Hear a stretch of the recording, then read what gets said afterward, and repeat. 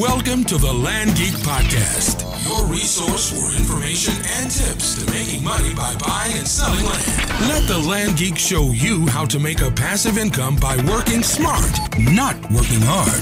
Learn strategies and tricks to make money buying and selling raw land today. And here's the man that's going to help you do that, the Land Geek. Hey, it's Mark Podolsky, the Land Geek, and today I am so excited because I have the guest that I have been dreaming about getting on this podcast for everyone out there, and it's Mike Warren, an internationally known business maverick, wealth coach, and investor. And for those of you who are fans of Anchorman with Will Ferrell, this will be my Anchorman voice. He's kind of a big deal. So Mike's a big deal. He holds a double MBA. He's the president of a diversified consulting firm. He is America's premier bad debt financial strategist. And he's been doing this for 20 years. He's the expert among experts. And I am thrilled, pleased, honored. Mike Warren, how are you? I'm great, Mark. Thank you. That was really nice. And I really like that little part where, he's the real deal. Yeah. I think that's a big deal. I like that. That was kind of good. Yeah. Subtle, but really good. Yeah. So, Mike, I was telling you that I have a program, Art of the Land Flip, and I think my program's great for people that want to learn how to buy and sell land and flip it for cash online. But your niche is even more interesting to me because it's flipping businesses. And that is just fascinating. Usually when I think of flipping businesses, and back in the day, I was a business broker, which I hated and couldn't be more happy to be transitioned into real estate back in 2001. But this is really intriguing because to not be a broker, to be a principal in learning how to buy and sell and flip a company, that just equates to big dollars for me. Can you kind of explain to me the process of buying a company and using its own cash? Sure. Well, let me try to make it a little bit more relatable, I think, for a lot of people. When you hear about buying a company, they start thinking about millions or at least hundreds of thousands of dollars, or maybe even buying a franchise like McDonald's or a Subway or a Taco Bell or something like that. And I'm not really talking about big, huge $20, $30 million companies. I'm talking about companies where they're doing probably gross revenue somewhere between, let's say, $1 and $5 million. That's a nice sweet spot. Okay. What I'd like to do is I'll go into a company like that. I'll end up buying the company using the assets of the company itself to buy it, so I have no money out of my pocket to buy it. And literally from the day that I buy it, I'm typically getting a six-figure salary from the day that I buy it when I use none of my own cash in order to buy it. So that's people like, wow. What did he just say? Yeah. Let me compare it to you or size it up for you a slightly different way. Let's compare this to buying a house. Okay. A lot of people hear, oh, well, yeah, you can buy real estate. Well, a lot of people also know that you can buy real estate no money down. Well, the difference when I buy real estate no money down, and anybody that's out there that's listening right now can certainly buy real estate no money down. The difference between buying real estate no money down and buying a business no money down, it's about 6 zeros. That's the difference. Actually, I'm trying to find something here. Let me see if I'll find this real quick. And there we go. So I was going to pull up. I can't show it here, but I was going to do a slide for you and kind of talk about it. So let's kind of go through some numbers. Can I break down some numbers for people? Yeah, that'd be fantastic. Okay, so let's say that we find a house that we want to buy. And let's say that house has a purchase price of $100,000, or, you can liken this to buying land, just like you do, Mark. So land, house, business, pretty much the same thing. The same strategies, the same thought process go into this part of the business. The difference is how much profit you make and how much work you got to do. So going back to the house, we buy a house, it's $100,000. And let's say they require a down payment of either $10,000, or if you're really good and you know how to buy houses with no money down, well, you can buy it no money down. So now you bought this house no money down. Let's say you turn around and you rent out that property. Well, if you rent out the property, let's say you get $200 a month in rental income, which is a decent income for a single family residence. Right. So you're getting $200 a month. And let's say that down the road, 3 years down the road, you sell that business for you sell that house for $130,000. Now, we're not going to take out any taxes. We're not going to take out any commissions or anything like that. So our numbers will work nice and easy. So what happens is you sold the property for $130,000, which is $30,000 more than what you bought it for. So you made a decent profit. But you also rented it for 3 years or 12 months, right? Right. You got 3 years times 12 months at $200 a month. So you made $7,200 in positive cash flow out of that. So you take your $30,000 profit on the increased value of the house, plus your $7,200 in cash flow, you made $37,200. For most people, that's a home run. They're really happy with that. Yeah, and an infinite ROI. Yeah, it's a great deal. So let's take a look at buying a business. So I go in, I look for a business, typically around $1 million or so. So I'll buy $1 million business. I'll buy it with no money down. Most of the businesses I buy, well, actually every business I buy is doing a positive cash flow and making money. A lot of them are making about 30% profit in their business, which means that in this case, you broke that down, that's about $25,000 a month in positive cash flow. And let's say that what I like to do is I go in and I'll typically triple the value of that business in about 3 years, which is when I would normally sell it. So let's say that I triple that business size. So in 3 years, it goes from $1 million to $3 million. My cash flow at $25,000 a month times 12 months times 3 years is $900,000 in cash flow. So if we add in the difference between what I bought it for $1 million, sold it for $3 million, so I have a $2 million profit, plus my $900,000 in cash flow means I made $2.9 million, or I made $2,600,000 more than what you did buying and selling and renting that house. Those numbers are making my head spin. That's But see, here's the thing, right? I mean, people go, holy cow, well, that sounds really good. But, well, there is really no but. It's a matter of leveraging the assets of the company itself to buy the company, just like you leverage a house. How do you leverage a house? You get owner financing. You could go borrow against the real estate itself. So if it's a house that has a little bit of equity, you can borrow against the property. Maybe it has... If it's a commercial property, an apartment building or something like that, you can go against the rental income. You can go against laundry facilities, parking facilities. There's lots of ways to leverage the assets when you buy real estate. Well, the exact same thing happens when we go in to buy a business. We leverage the business, such as accounts receivable, accounts payable. We change vendors. We might have equipment that we can borrow against. We have merchant accounts we can borrow, right? Lots of different ways that we can come up with the cash. And the important thing here, I think, Mark, for everybody to understand is this is not your cash. This is not our listeners' cash. This is not my cash. Right. It's cash that there might be cash that's required to buy the business, but it's just not our cash. Just like it's not your cash to go buy a house. It's somebody else's cash, but you still went in and you bought it, no money down. We do the same thing on a business. Now, am I taking on debt to do this? You might be. And some people say, well, when you buy a house, no money down, are you taking on debt?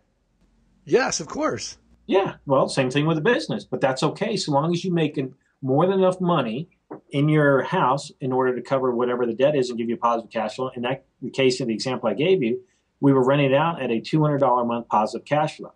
Well, right. If I buy a business which is already profitable, now here's the key thing. If you think about this, Mark, right? Is I buy a business, it's already making money. It's not a startup. Most startups fail.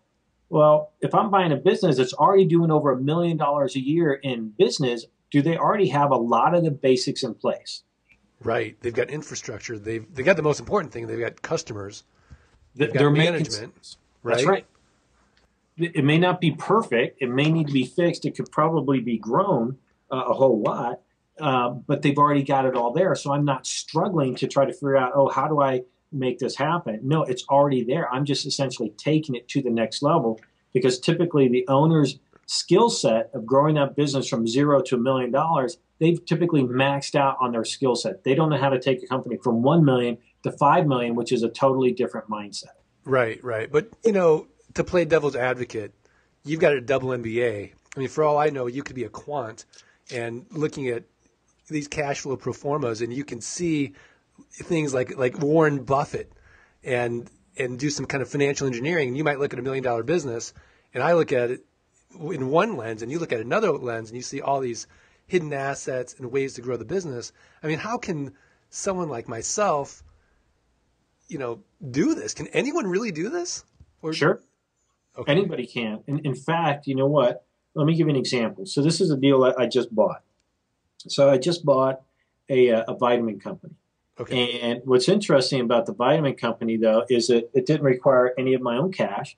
And in fact, I got 51% equity ownership in the company, and they're paying me $2,000 a month to take it.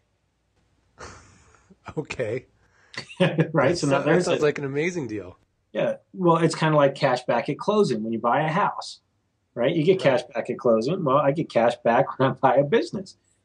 Anybody can do it. It's just, if you can understand the basics of real estate, you can understand how to buy and flip businesses. It's really not hard. And anybody can do it. I've got a couple MBAs, but you know what? Realistically, Mark, I don't use them because what I do is I don't have to know every aspect of buying a business or, in fact, running a business. And let me give you a couple other companies I'm working on, right? So I'm working on a radiology company. I'm working on a medical supply company. I'm working on a trucking company. So these are all different companies in different industries. Right. Now you're based in Colorado Springs? Colorado, right. In Colorado. So are all these companies local, or are they? No, they're all different states. They're all different states. Yep. Okay. I have some in Canada too. We're working on a couple in the UK. The process is pretty much the same in all these different countries. The only thing that changes from country to country and state to state is your basic paperwork and your legal disclaimers and stuff like that, how you write up the documents, of which case, you know what? That's what I use a lawyer for. Right. I pay them hourly. And let me say it this way. The company that I'm buying pays the lawyer hourly to do the paperwork. Right. So it still doesn't come out of my pocket. I just figured out how to do it. You as a business valuation and expert back in the day, you looked at all these companies for a mergers and acquisition firm, right? And you're looking at it and say, gosh, we want to do this. You want to put in your own money, take it over, do this, and maybe take it public or sell it to a Wall Street company and, sell it at a 12 to 15 multiple, whatever it is. Well, I'm down in an area where the mergers and acquisition folks, they can't operate because it's not cost effective for them to do that. Right. So you look at your home runs. I'm willing to look at other deals that I'm not saying they're dogs, but I'm looking at deals that other people won't touch. And I know how to grow them because it's just basic marketing. The people, because they're so busy working in the business, they don't have time to work on the business. I'm sure you've heard that phrase. Yeah. I mean, and I say it all the time, actually. This is really, really intriguing. So anyone can do this. How fast can it get done? I mean, from sourcing the deal, from doing your due diligence on that company, making sure that it's within, I guess you have a template that you look at, just like if I were going to look at a piece of land, it'd have to have certain characteristics that would make me say, okay, this I would actually close on that property. I mean, how fast can this be done? And I mean, typically when I was doing it, it would take them a year of due diligence. It'd be $100,000 of hiring a big six firm to go in, do the audit on the books, and it was a very long process. If they had a dip in the numbers, they'd hold off, for that quarter. So how fast can someone, analyze a business and then close on it?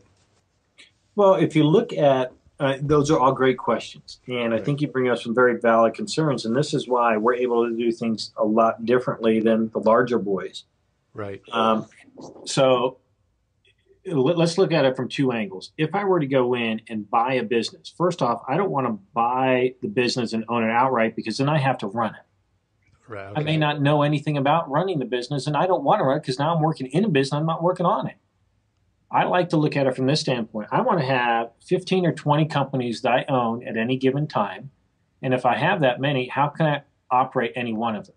I can't work in them. I have to work on them, meaning I have to act as a true CEO, right? Right. So who's best let me ask you this question then. So, who would you think would be best qualified to run that company that I might be interested in buying at least part of? The current owner. Exactly.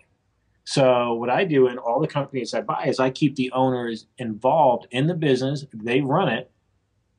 Now, I talked about, they don't have a certain skill set. Well, they run it while I bring in new staff, new operations people, or new CEO, or new marketing person, or whoever it is, to come in that gets trained by the owner to run that on a day-to-day basis. And then the owner eventually elevates to what's called the chairman level for their company and pulls away further and further. And so literally in a span of about, my time period is I want to be in and out of a company in 3 years.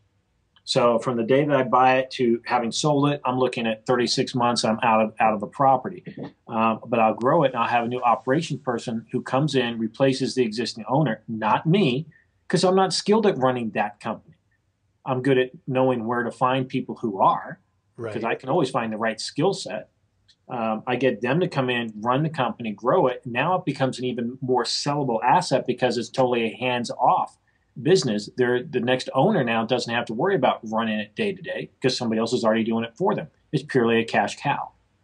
Yeah, so I'm loving this model because if I'm looking at it from the sense of you come to me, I own this company that I've been working for 20 years. I'm tired. I'm not growing it. I've been at $1 million of revenues for 3 years now. And you come in and you say, look, Mark, you're going to get 2 bites of the apple. You can get 50% cash now. We're going to leverage your existing assets. But then I'm going to grow it in the next 3 years to $3 million. And you'll get another bite of the apple when we sell it. Is that correct? That's pretty much it, yeah. Now, just for clarification points, I actually grow it. We'll typically triple the profit in about 8 to 12, maybe 14 months. And then we'll do it again. Wow. And so we actually grow it really fast. So the first 24 months are all about that super growth. And then months 24 to 36 are all about the sale. Okay. So while months 24 to 36, we're still growing it, but it's really about packaging it together. And so really from day one, we're setting it up to sell or flip that business to somebody else for a much, much higher multiple than what we bought it for. So, when I'm buying a company that I'm going in and it's doing $1 million and I triple it and it goes to 3 million, we're making a sizable chunk of cash. And if you think about it, if I'm not running the company and I put none of my own cash into the deal and somebody else runs it day to day, I'm still receiving part of that $25,000 a month cash flow in the example I gave you. So I'm getting money every month, and I get the big payday down the road. So I get cash every month, just like you do in rental property. Right. But I get that huge equity kicker at the end, which is a 7-figure payday. It's fantastic. And it can be higher than that. It could be up to an 8-figure payday. It just depends on how big a business that you have and how fast you grow and how big you get. Wow. So what kind of support do you offer if I wanted to flip businesses on my own? Well, I mean, the only support that I would offer to you, Mark, as an example? Yeah. So, I know that you teach people how to do this. I do. And I'm interested in learning. So, it just seems so complex. Is this something that you support or? Oh, no, I support it. Let me put it to you this way. Would you like to be able to, if I showed you how to find these deals and negotiate and stuff like that, and then allow you to work with my team and bring a deal in, we take a small piece of equity in your deal, you keep the majority. Would you like to partner with me on doing deals so that we ride it out together? Absolutely. That's a no-brainer. That's how I support you. Oh, I get it. Okay. That's fantastic. Right? Because, if you look at it, what's in it for Mike? Well, Mike's looking at the big payday down the road. I'm not looking at how much money am I going to make from a little bit of cash flow, even if it's now $25,000. Don't get me wrong; it's a lot of cash flow, right? Right. But even if I was making a $5,000 or $10,000 a month, I'm not looking at getting a paycheck like that. What I'm looking at is how do I get a 7-figure payday about 3 years down the road? That's what I want. That makes so much sense to me. And if I was going to do this, yeah, of course I'd want to partner with you. It completely mitigates so much of the risk. So, Mike, it mitigates my risk, but how do you mitigate your own risk?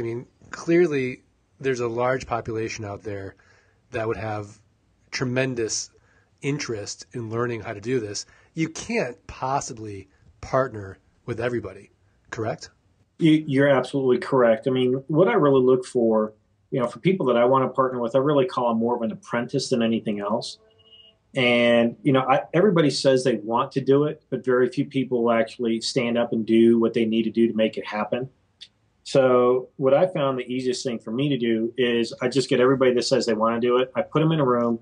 I train them for a couple of days. I say, here's how to do it. And then I wait to see which ones really do want to perform and want to partner. So, if you actually found a deal after I showed you all the right ways of going about it and you wanted me to partner at that point, yeah, then I'd be very interested with it. But you got to get the basic training of how to do all this stuff first. It's not complicated.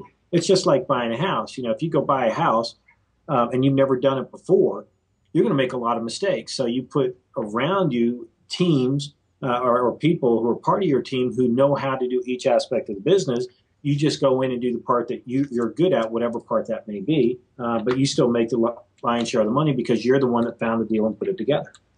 That makes a lot of sense. Sure. So what kinds of businesses are you looking for? Manufacturing, services? Everything. I want cash flowing businesses. My sweet spot, and I encourage, so Mark, let's just use you as an example, right? So if you were going to start out and you say, well, Mike, where should I look at, what business should I look in? And what I would recommend for you, Mark, would be find an industry that you think that you might like to own a business in once you figure out what that industry is, because it doesn't matter what industry you're in, so long as it's making a profit. Don't go look for a company that's sick or in bankruptcy. Those are great plays. You can make a lot of money with those companies. But in your very first few deals, that's not what you should be doing. Right. You can make a lot more money by finding a company that's already doing well right now. And you go in there, you get equity in the company, no cash out of your pocket. You get a nice salary out of the whole thing, and you grow the company, you get a payday. But it doesn't require a full-time effort. So what I'd really encourage you to do is look at more of an industry that you think might be interesting, and then look at what the numbers are.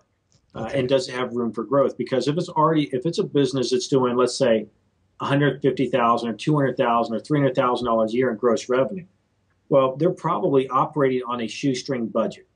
That means they don't really have the resources or the staffing in place to have or handle additional sales and marketing, websites, trade shows, whatever it is that they may need to do in order to generate those additional sales. They don't have the systems in place to handle it.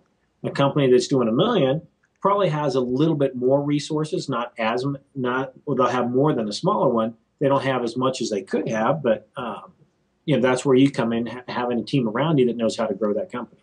That makes a lot of sense. And what I like about this niche for you, or for someone that is interested in the program, is that you've got a seller who has limited options.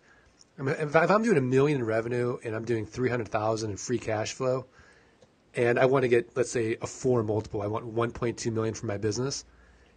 There's not many people out there that can just throw $1.2 million in cash at that company and say, bye, Mr. Jones, thanks for doing this company, and kick them out, right? I mean, right.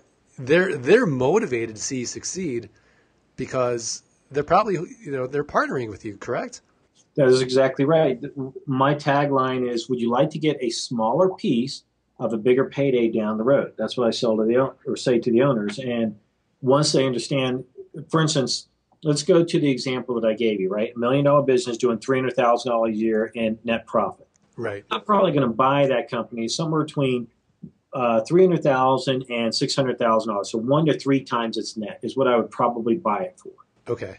But if I grow it to $3 million, and it's now making $900,000 a year in net profit, right? Figure just to triple the numbers. Okay. It's doing 900. I'm going to sell that thing for 900 to 2.7 million. Right. That's what I'm going to sell it for, all cash. But I'll probably actually sell it for more than that because it's on this dramatic growth uptick, and it makes it easier to sell as a company because it has really solid financials now. Most owners in small companies, they're running the company as their own private piggy bank.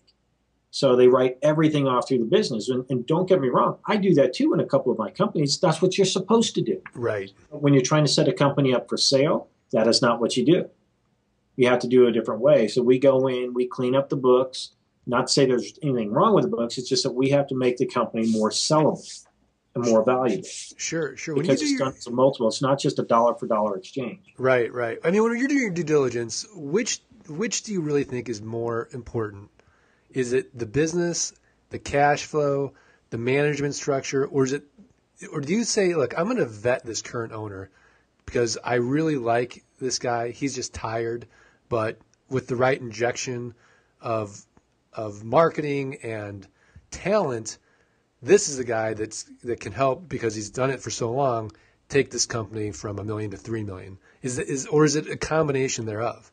I mean, what do you really look at?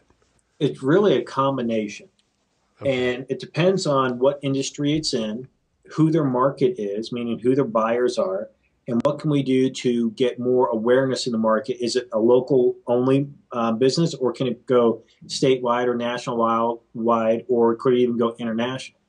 So you have to look at how do you plan to grow that business?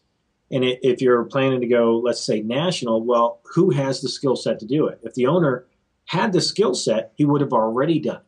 Or maybe he's dabbled in it a little bit, but he hasn't been successful because he's guessing. He's just throwing a little bit of money here and there. Nothing's really working because he doesn't have a plan. He doesn't have any systems in place. So what we've got to get is a different management team in place that knows how to do that. So people that I bring in have already done that. Okay, that so makes sense. They can step in, and it's a very clear plan. The owner looks at it and says, okay, this is my baby, but obviously I'm selling my baby. So how can I get the largest return? If we go back to the example earlier, if I said, well, if the owner sells that company to me, that he's doing $300,000 a year in net, and he sells it to me at 1 times his net, or $300,000. And then we grow that company at $900,000 a year net, and we sell that now for 2.7. Well, let's say that we both split it 50-50. If he sold it to me in the beginning, he'd get $300,000. Right. If, however, he waited, and we round the number from 2.7 to 3 million, just round it off, and he waits 3 years to do it, he would now get $1.5 million versus a 300,000. Which one do you think most owners want to take? Yeah, absolutely. They want. Yeah, they'll wait. They'll defer that retirement or that whatever they want to do for a little bit of time to get the bigger payday. Sure. Like golden handcuffs, if you will, right? Exactly. That's exactly right. I like to refer to them as platinum handcuffs, but yes, golden works as well too. Exactly, platinum handcuffs. Yes. So, how long have you been doing this? I've been doing it since the 90s. Since the 90s. Okay. Yep. I've done real estate. I'm a big real estate investor also. I've done real estate, got my first house in 1985. But, then I went to grad school. I've always wanted to do businesses. I've always started a lot of businesses and then looked at, well, gosh, I could continue to start all these different businesses and put in my own money, my own talent, try to figure out from scratch. And, the benefit there is it doesn't require a lot of capital. At least when you're starting out, at least sometimes. And then I looked at, well, gosh, if I buy a business that's already running, already has the capital, has some of the staffing in place, some of the infrastructure, you may have to have some turnover there, but most things are already there. Gosh, that seems like a much better play to me than trying to start it from scratch and do all that work myself. Most people just start a business because they think, oh, I don't have enough money to go buy a business, so I have to start it myself. And it's just like they're buying themselves a job is what they're doing. Right. That's exactly right. Yeah. I mean, I see that all the time. And it's distressing, actually, to see people, spin their wheels.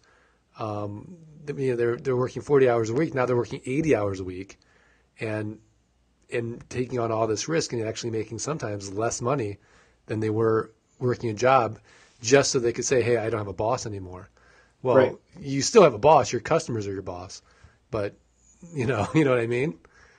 Yeah, they think they're calling their own hours. Yeah, they're calling their own hours where they're working at 6 in the morning. They work, they go home, have dinner, put the kids to bed, and they work some more. Right. So it's working hard, not smart, where this method is working really smart, leveraging your time and someone else's, time and really getting that that nice cash flow, and then as well as the big payday down Sure. the road. I think a lot of people are going to be, very interested in learning more about this. So, how many apprentices are you looking for, and how can my students go out and learn more? Because I do preach a lot about having a plan B. We had Joanne Musa on a couple weeks ago and talking about tax lien investing. I don't do tax lien investing. I don't do business flipping, but I am a big believer in the name of the podcast is working smart, not working hard, earn more, work less, learn how. And Mike, I can't thank you enough for taking the time to talk about this. So again, how many apprentices are you looking for, and how can I learn more? Well, ultimately, I'm only looking maybe for 10 or 15 apprentices. Okay. But again, I don't know which one will turn out to be a real apprentice or not. Because it's really a longer term partnership thing that I'm looking to find with people. So I have to probably put, 50, 60 or 100 people in at any given time to figure out, okay, which couple are going to, work their way to the top and say, okay, yeah, I'm actually willing to do this. I'm not just, buying a book, or I'm going to attend a seminar and then go home and say, wow, that was really great, and go back to doing what I always did before and expect a different result. I want somebody that says, wow, I'm going to do this. It actually works. Because it does work, and it can be life-changing, not only for the people who do it, but for their families and their friends and everybody else. It changes the whole dynamic, the whole legacy factor of what they're doing. I teach my kids how to buy business. My daughter's boyfriend, in fact, wants to learn how to buy a business because he's seeing that I'm buying them with none of my own money. In fact, most of the time, they pay me to buy them. Right. It's tremendous. I open it up periodically. I don't do it all the time. But when I do, then I'm looking to see just, who's going to rise their way to the top. And, I'll give everybody the same training. It's really a matter of who takes action, because action is not something you say, it's something you do. Right. And who steps up and proves that they're willing to take action. Great. Those are the people I want to partner with. Sure. And when I train, I have like a VA program to teach people how to hire VAs. Mm-hmm. And I always say, hire 3, keep 1.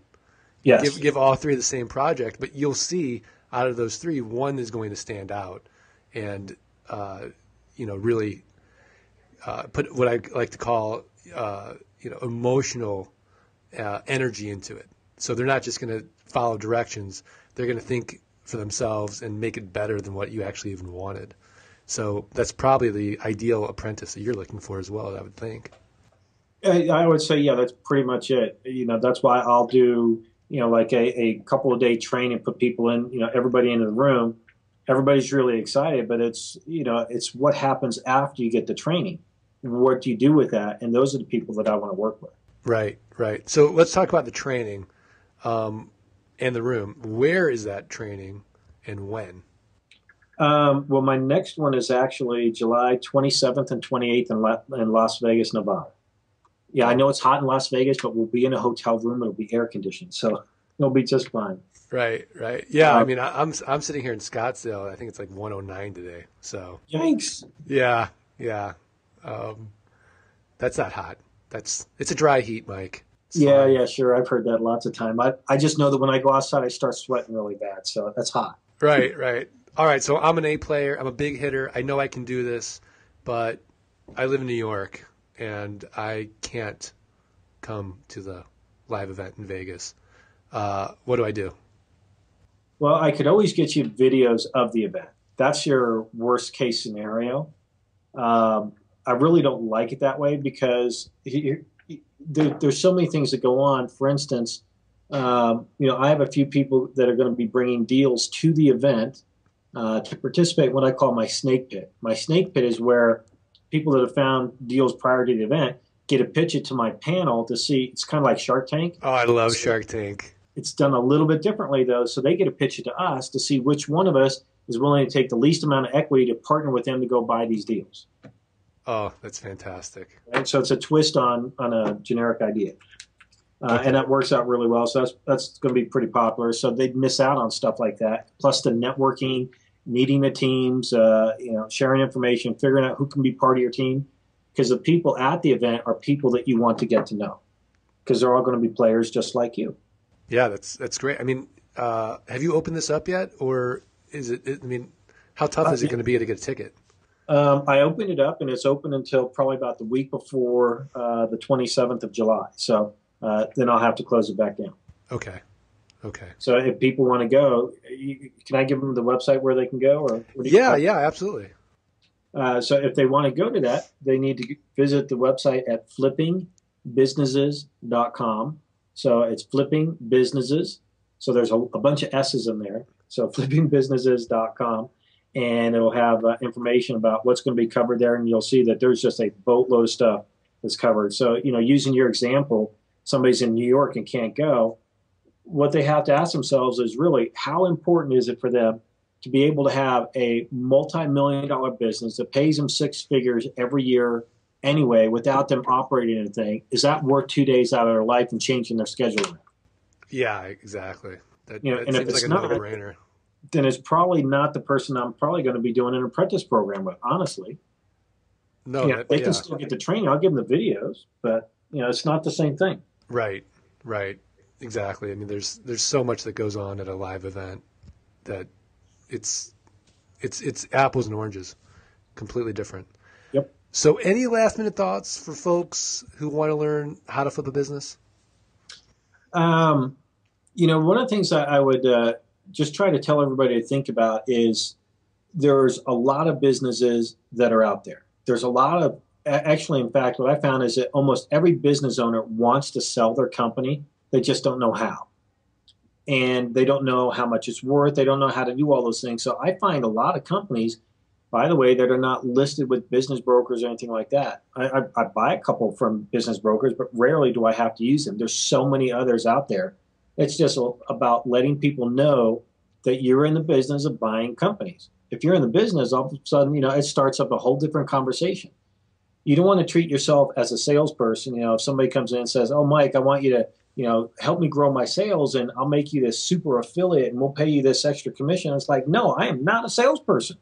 Right. You want me to grow your company, I get equity. You don't want to give me equity, that's fine. I'll refer you to somebody who will be a salesperson for you, and good luck with that. Right. If you want me to treat this as my baby and really grow it, then this is how we got to do it. So I must always be in control. And I would encourage people to just look around and start talking to people and look at deals.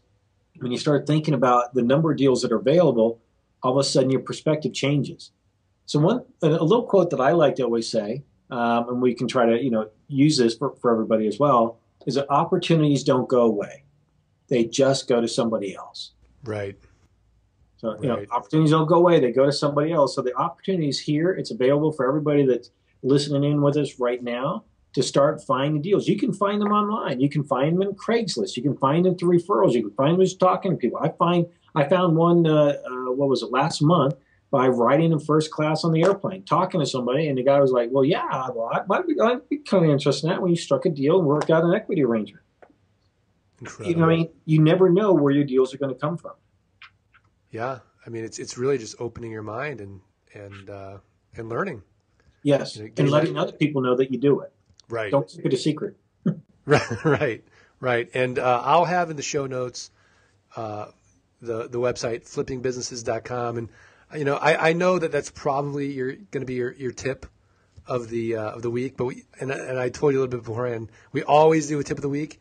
So do you have anything else you want to share as a resource, a website or tip besides flippingbusinesses.com? If they go to that site, they could also get, if they go to Amazon, they can get a copy of my book, which is called How to Buy Business Using Its Own Cash. How to Buy Businesses Using Its Own Cash. Uh-huh. On Amazon. On Amazon. Now, what they need to understand, though, is that's just a book. Right? It's not going to teach them everything about buying and flipping a business, but boy, you know what? It'll answer a whole lot of questions, but it's not an end-all to be-all. That's what the live event is for. Right. You figure a book that I can read in an hour versus, at least 16 to 20 hours worth of live training. Which one would you rather have? Right. In something like this, when the dollars are so big and the opportunity is so big, you don't want to scrimp. No, don't pretend you're a startup. pretend you're a big corporation. You come in and you're going to play a big game. So you act the part, you dress the part. You don't walk around in flip-flops. You're not doing the internet marketing guy, because nobody takes you seriously when you go into $1 million business. Right. Because if you tried to do that, and I tried to do that, I walked in with flip-flops and shorts and a T-shirt, say, hey, yeah, I want you to give me, equity in your company, they're going to laugh me out the door. Yeah. Right? So part of it is knowing what to do, what to say, how to go about it, and you just act the part. You act as if. Even if you don't know all the answers, Mark, it's okay. But if you act as if you do, or you act as if you have access to those answers, everything else will be fine. This is fantastic. I know you're busy, Mike. I can't thank you enough, and for taking time out of your very, very busy schedule to share with my listeners flippingbusinesses.com and the incredible opportunity that you're offering. So I want to thank you again, and I hope we can do another podcast, because this is such a wide-ranging industry. I'm sure we can find more to talk about and more details. I would be happy to do that. It was a pleasure being on the call with you. Hopefully you get some good comments from everybody that's listening, and they should. If they're listening, write some comments, give you some feedback, tell you that you like this kind of stuff, and we'll do some more. We'll go into more detail or talk about different topics or other things that I'm doing. However I can help you, I'm available here to help you. So thanks for having me on the call. Yeah, no problem. And hopefully I'll have a follow-up, because I'll probably be in Vegas, and then I'll tell everybody, hey, I was at the live event with Mike, and this is what I learned. So fantastic. But this is, I just want to thank you again. But I'm going to sign off, and this is Mark Podolsky. If you want to learn more about me, go to www.thelandgeek.com. And to learn more about Mike Warren and what he is doing, of course, go to www.flippingbusinesses.com. I will have all this information in the show notes. And this is Mark Podolsky, the Land Geek, saying make it an extraordinary day. We'll see you guys next week. Thanks a lot. Thank you for listening to another episode of The Land Geek. Join us next time for more tips, secrets, and information that will help you succeed. Stay connected with The Land Geek on Facebook at facebook.com/The Land Geek.